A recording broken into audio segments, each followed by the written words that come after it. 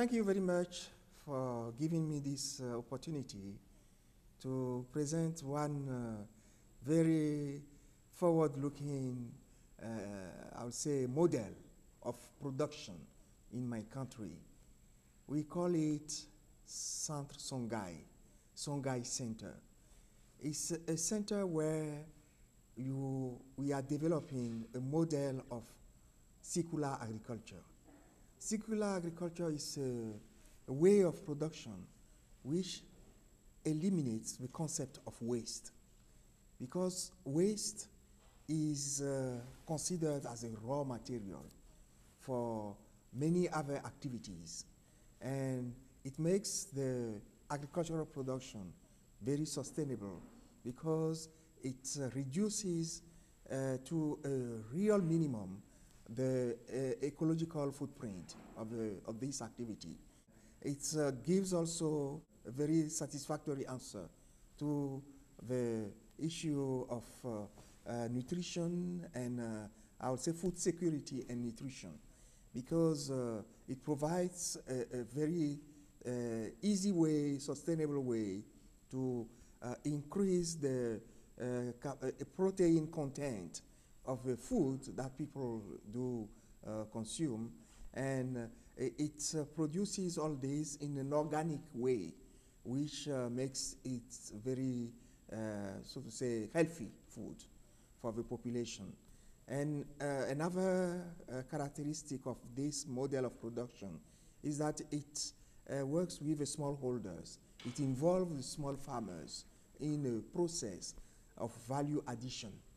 Because everything produced is transformed locally and in a sustainable, in an organic pattern of production. And I will give you an example. The solid waste are used for biomass, and residual stuff is used as fertilizer.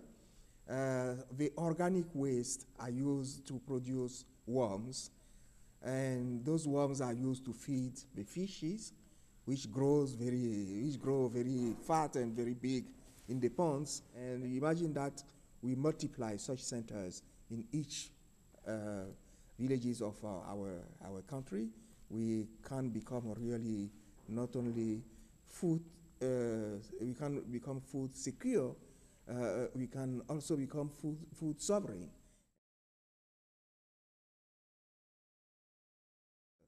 If the major goal of SDGs is about integrating social dimension, economic performance, and also protection of the environment, we are already on a good track in Benin.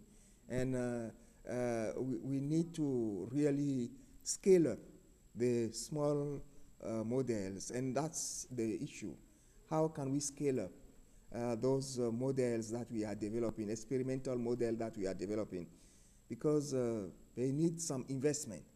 It's a matter of funding, find the right funding to bring to scale the activities that can serve as enabler or drivers of development, of a transformative development of our society. We have also the activities that we are implementing to empower the young people and to empower the young women. A microcredit program. Microcredit program is also a very powerful tool to generate wealth and to liberate, to emancipate, to empower the women in society. And as you know, in Benin society, we have 51% of women and 49% of men. And we need to really put that 51% at work, which is not that Beninese women are not working. They are working, but because of lack of resources, they are low performing. They are in a system of low performing economy. And a low performing economy means that the potentials are not unleashed at the right level to really generate the transformative effects. We are thinking of having a new model of urbanization, which we call model for the creation of rural modern cities. Rural modern cities. And you can't imagine what that means. That means that we want well-planned, organized cities in a rural environment devoted to the promotion of rural activities, where the population there can have all services available in the cities at scale. So I think those models are really powerful models for the future. What is again better is to use the space that we have in a way that avoids high concentration of populations that generates a lot of, so to say, cost and a lot of side effects as regard the sustainability of environment. And we were discussing this morning how to put in place transformative goals, and we were considering this model of circular agriculture as a model, but one was objecting that that is not possible in a mega city like New York. I may assume that, but should we have mega cities of New York everywhere? Not.